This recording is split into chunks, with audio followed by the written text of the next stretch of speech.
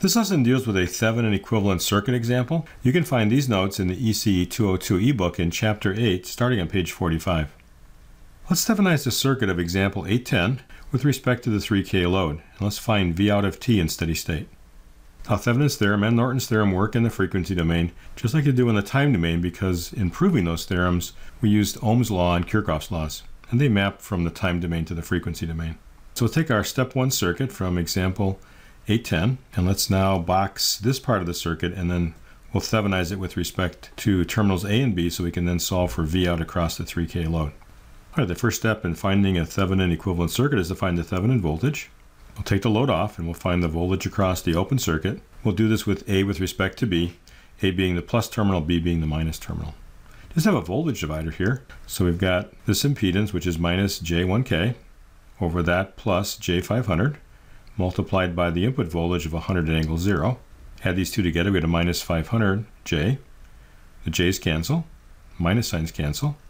And we get a ratio here of 2 times 100, or so 200 at angle 0.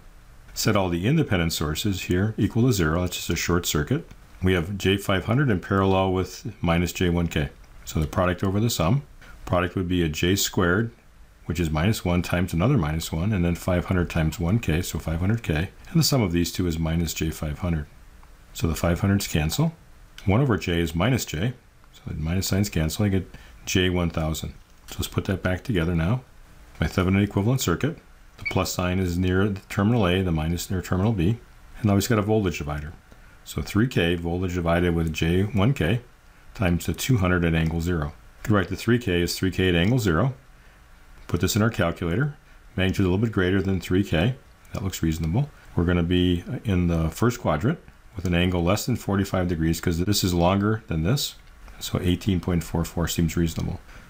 This ratio is a little bit less than 1, so multiply that by 200, get 189.75. 0 plus 0 minus 18.44 is the final angle in degrees. And lastly, to go in the time domain, just going to insert the cosine of omega t between the magnitude and the angle. So our answer then is 189.75 times the cosine of 2000 t minus 18.44 degrees, and the units are volts. And this is the same answer we had on page 26. And this is a Thevenin equivalent circuit example.